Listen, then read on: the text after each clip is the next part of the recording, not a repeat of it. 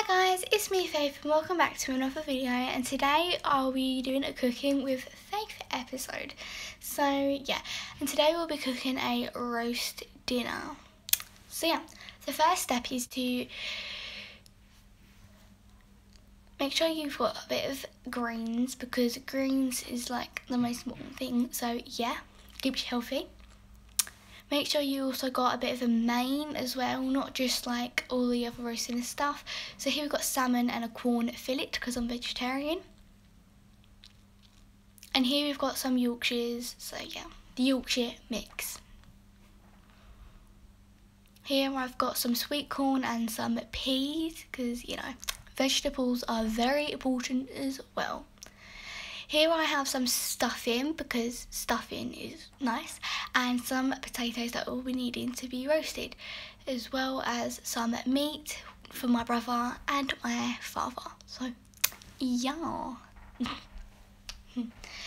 We've also got some gravy mix, and here is just a bit of an aesthetic thing, just, you know, always doing it and giving it a bit more of a mix.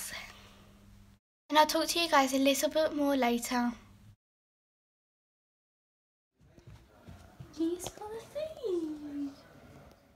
After a couple of minutes, put in the veg into the saucepan and put in some stuffing and the roast potatoes. And make sure you also oil all the tins for where your Yorkshires are going to go into. So yeah, keep checking the stuffings and turn it up if it needs to be. Make sure you have an adult supervision to do this. The bottom tray will be on 200 for the meat, and the top tray for the stuffing and potatoes will be on 200 as well. So yeah.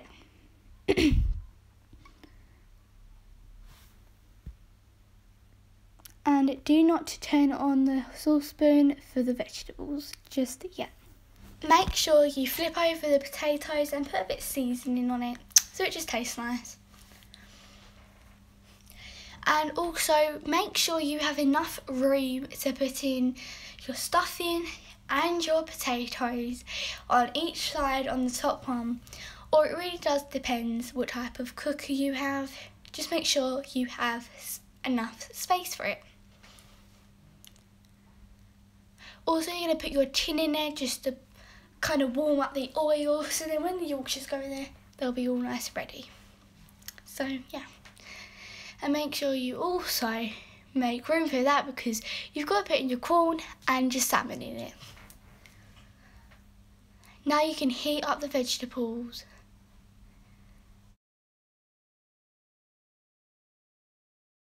Also heat up your vegetables to 6. And here I'm just putting in some Yorkshire mix into it. And also make sure you do your drink, as I just showed you guys a little clip of making my drink. I don't know why this reminds me of Satisfying ASMR. I'm not sure why. I always see these people doing these types of things. And make sure you go over it and refill any of them that are not quite fill up as the others, just so it's all equal and it just looks better, because you don't want like one small one and then one huge one. You want them all the same. And once that's done, you can put them back into the oven from where they were at the bottom shelf. So yeah.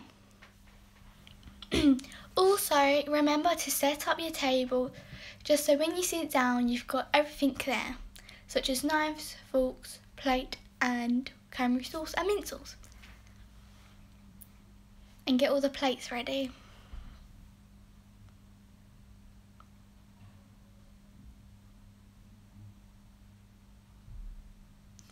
It kind of reminds me of a fountain, to be honest, that thingy, the vegetables. And the Yorkshires are growing so much, and my dog, of course, getting excited. He thinks all the food is for him. He's so funny.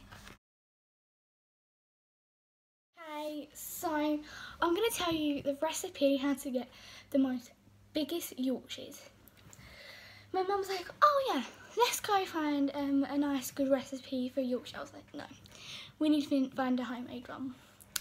We'll like do it our way. She was like, no, come on, we got to get good Yorkshires, like perfect. So I was like, okay. So we found this website and it was okay. It made the Yorkshire like seem really lumpy when we were mixing it. We couldn't really mix it up because it was so lumpy. And Mum was like, what's going on? I said, I told you, we should have done it homemade. And she was like, oh. But when we put it into the oven, it started getting bigger, as you saw the clips. And it's absolutely humongous. And it's got a lot more minutes in there. So it's going to be huge Yorkshires. So I'm going to just tell you the recipe how to make humongous Yorkshires. So you will need 200 millimeters, of like flour. Then put in some milk to make it go all the way up to 400 millimeters, and put in 4 eggs. We never used to put 4 eggs. We only used to put like 2. I'm not sure, but 4 eggs. We were like 4. So we put in 4 eggs, and there you go, guys. That's the recipe we followed, which made the Yorkshires absolutely humongous. Mix the gravy crystal things with some hot boiling water from the kettle to create dun dun dun gravy, and also make sure you cut the meat and start dishing up. If you don't know what dishing up means, just get all the food on the plates. And here I me just sitting down. Oh, camera drop. And I'm literally starving, like literally. So the meat wasn't cooked properly, so it's fine though because it's in the oven for a little bit longer. So yeah. Oh, this food is absolutely lovely.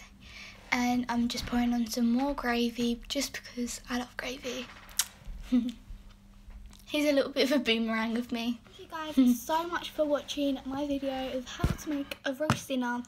Although it's not going to always be perfect, there's always going to be one little thing that's just not going to be right.